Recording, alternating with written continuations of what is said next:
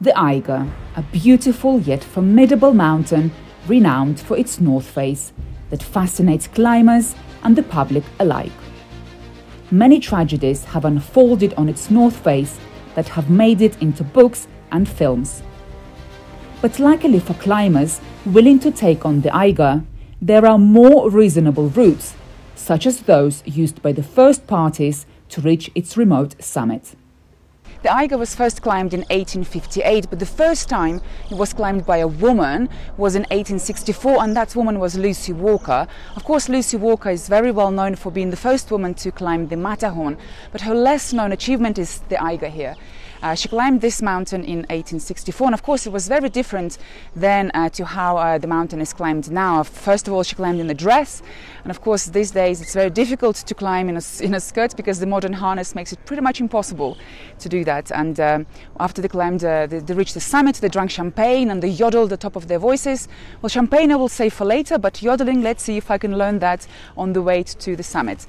The one thing I have in common with Lucy Walker is that I am also going with one of the best Swiss guides of the day. My guide, Dani Arnold, has climbed the Eiger North Face solo in less than 2.5 hours and holds many other records.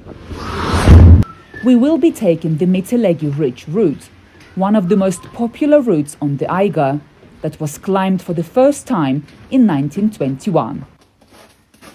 Our journey starts in a tunnel inside the Eiger.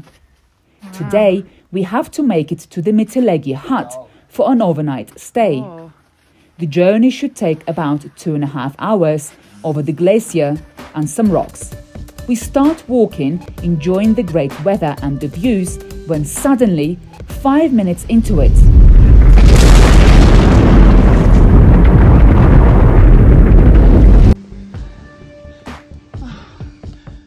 what was that?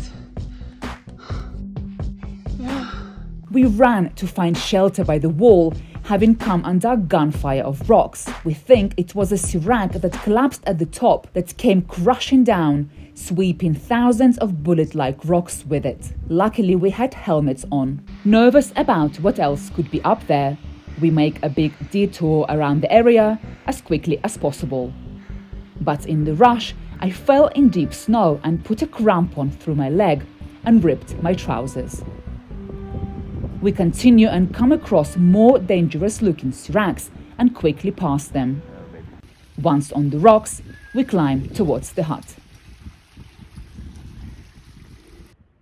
The Mittellegi hut sits on the narrow and exposed knife-edge ridge at 3,355 meters. It can host 38 climbers for the night. Still uneasy after the so-called welcome we received earlier, I spent some time looking at the Mittellegi ridge that we will climb in the morning. It is fascinating to look over the Eiger North Face and down to Grindelwald. A beautiful sunset lights the Eiger in bright colors. It still seems unreal that I will be climbing this mountain tomorrow. With excitement and awe, I settle for the night. It gets light after a few hours of climbing.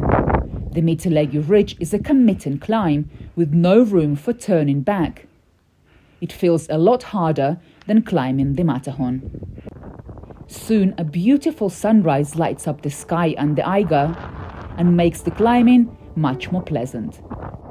There are many challenging sections on the route. The crumbly Eiger rock slopes downwards like roof tiles, offering little in the way of handholds.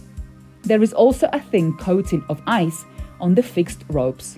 And at one stage, we climb on the vertical north side of the ridge. After a few hours of serious rock climbing, we arrive on the long, razor-sharp summit ridge. The entire Mittellegi ridge is tremendously exposed from both sides.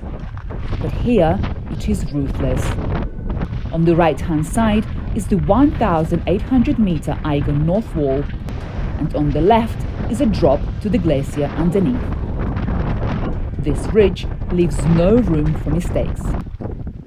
The Eiger translates to ogre in English, a mythical man-eating giant.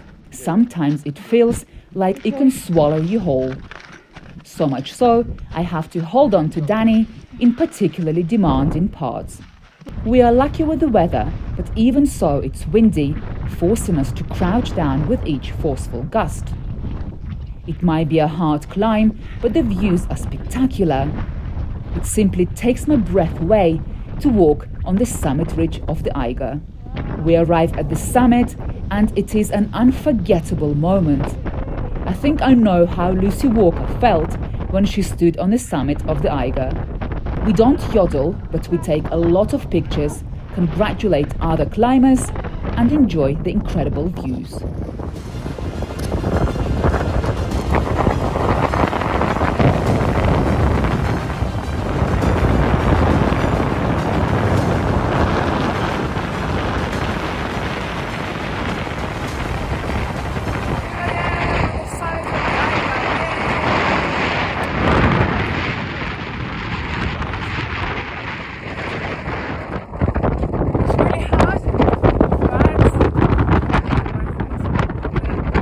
It gets busy on the summit with other climbers arriving, so we begin the long descent down the south ridge.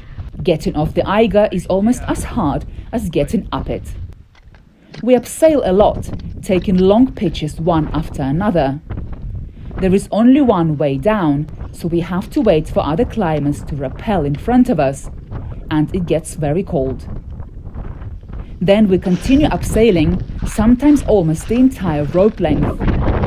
Polished mountaineering skills are a must on the Eiger. Once we get down to the Eiger Joch, we have to climb again up the challenging connecting ridge. At this stage, I am so tired that I cannot wait for it to be over. Matterhorn feels like a baby compared to this. Really? After 7 hours, the climbing is finally over. Exhausted, I look at the Eiger and hold back the tears. I know I will never forget this beautiful giant.